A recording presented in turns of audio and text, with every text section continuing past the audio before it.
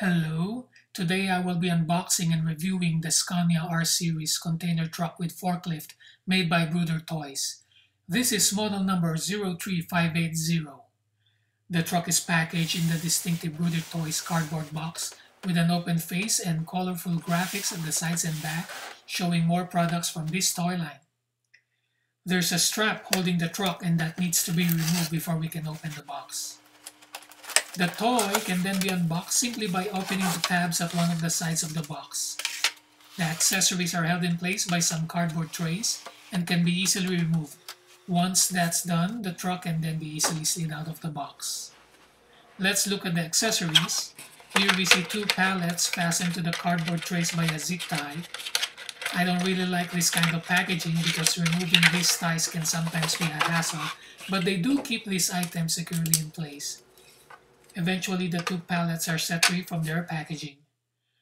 Also included is this forklift. This one is not held by zip ties and can be easily removed. Now, let's look at the truck. First, we need to open the side mirrors. Overall, the truck looks very nice. Bruder Toys captured the look of the Scania truck really well.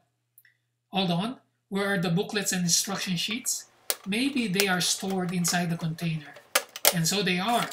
Here we find an instruction sheet with nice graphics, an information sheet, extra accessories, a front adapter, a sticker sheet for the side mirrors as well as a product catalog. Now let's close this thing up. That's actually a convenient place to store these loose items. Time to install the stickers for the side mirrors. This is quite a tedious job and probably needs adult supervision to get it right. You just need some steady hands so that the stickers will line up properly. There's a sticker on top of the container warning the owner not to let small children ride this truck. This is a legitimate warning because this truck is actually quite big and a child might be tempted to do just that, so make sure to heed that warning. The extra accessories are clip-ons that can be attached to the corners of the container so that it can be joined with other containers. Let's now examine the details on this truck. The front of the truck is highly detailed and has a decal number plate. There is also a decal at the top of the truck indicating that this is a Highline model. The Scania nameplate is molded nicely. There is a decal of the Scania badge as well. The headlights and fog lights are nicely detailed under some clear plastic covers. The wheels and tires at the front and the rear are made of hard plastic and has a realistic look to them. There are plastic mud flaps at the rear with Scania graphics as well as a number plate. The tail lights are decals as well. There's even an aerodynamic cowling leading from the top of the cab to the top of the container. There is a black cover that can be removed to reveal a cavity where a separate light and sound module accessory can be installed. The graphics at the sides of the container are very sharp. Now let's look at the functioning parts of the truck. The hard plastic wheels allow the truck to roll smoothly forward and back. The side mirrors can be folded and the driver's side and passenger side doors can be opened, revealing a nicely detailed cab interior. The steering wheel can be rotated, but it does not have actual steering function. The seats are nicely sculpted, and there's a space behind it, good enough for a B-World man-size bunk bed. The shipping container also has nice details.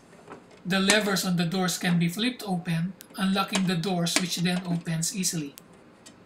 There is quite a lot of space inside the container. The doors close tightly shut and the lever locks the doors securely. To unload the container from the truck, first pull the red support legs outwards. Then rotate these legs downwards. This releases the container from the tabs holding it to the chassis of the truck. Now the truck is free and can be rolled away from the container. Each can actually be played with separately.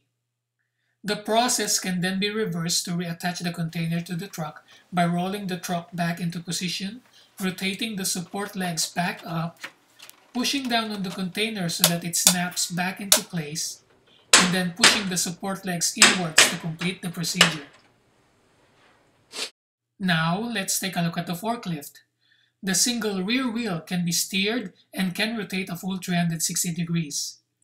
The cab is simple and the steering wheel rotates. The forks are adjustable and can be widened or narrowed depending on the load it will carry. The carriage and mast can be extended forward or backwards. The mast has soft plastic lifting chains, and the action moving up and down is very smooth. The mast can also tilt backward or forward depending on the loading situation.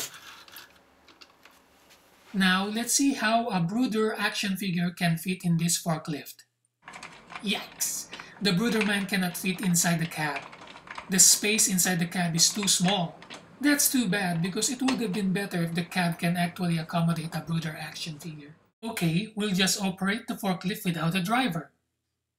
First, we bring in the forklift until the forks slides neatly underneath the pallets. We then lift the pallet and drive to where the truck is. Line up at the back of the truck. Lift the pallets, gently slide it in, and then slowly lower the pallets and then drive away. Loading done. Now we can close the doors of the container and drive away. But wait, what about the forklift? We just can't leave it behind. Well, just like the real thing, the forklift can actually hitch itself to the back of the truck for transport. This is another superb product from Bruder Toys. The quality of the materials used and the scale details are outstanding. There are multiple functionalities that will guarantee hours of fun playing with it. I only wish that the cab of the forklift was big enough to fit a Bruder action figure. Nonetheless, I still highly recommend it. Thanks for watching. Please like, comment, and subscribe.